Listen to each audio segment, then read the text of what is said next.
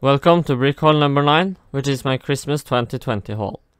The first set I got was the 10263 Winter Village Fire Station from 2018. It has 1166 pieces and 8 minifigs. I think the fire station looks amazing.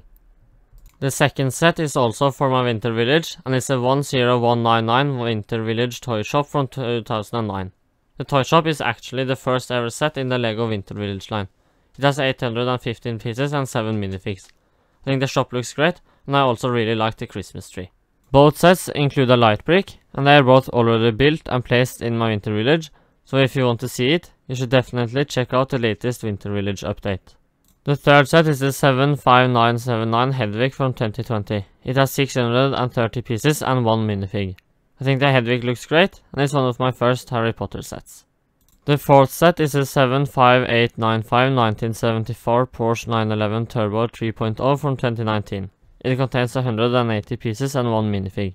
This is one of the last Speed Champions cars with a 6-wide build, and I think it looks great. The Porsches are one of the cars that looked great as 6-wide builds, but in order to make other more complicated cars, they had to up the size of the cars to 8-wide builds.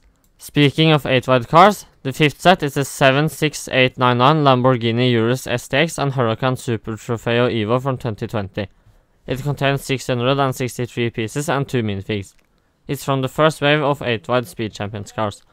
I think both cars look great, but wow, that Huracan looks amazing. The next set is a 21317 Steamboat Willie from 2019. The set has 751 pieces and 2 minifigs. It comes in a really nice LEGO Ideas box. It will retire this year, so I'm very happy that I got it before it retired. The seventh set is a 42111 Doms Dodge Charger from 2020. It has 1077 pieces. I really like the Fast and Furious movies, so I really wanted this set. Of course, it would look better as a Creator Expert or 18 Plus set, but I think the Technic model looks good as well.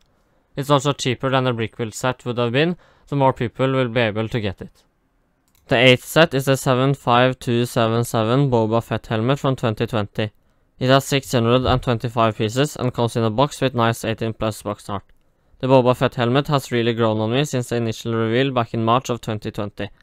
I think it will look great besides my Iron Man helmet. I do also want to get the TIE Fighter pilot and the Stormtrooper helmet. The 9th set is a 21046 Empire State Building from 2019.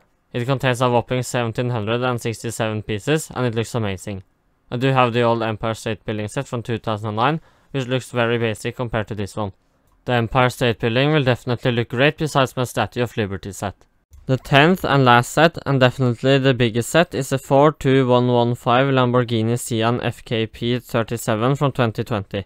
It contains 3696 pieces, which is a bit more than the Technic Bugatti Chiron.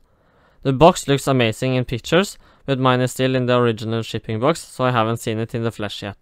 I have built the Bugatti Chiron, but I'm not sure when I will be able to build a Lamborghini since it takes up so much space. I will therefore have to keep it sealed for a while. Well, that's all the sets. I got a lot of amazing sets that I have wanted for a while, and for that I am very thankful. If you enjoyed the video, feel free to leave a like, and if you want to see more from me, hit that subscribe button. See you later, so Bricks out.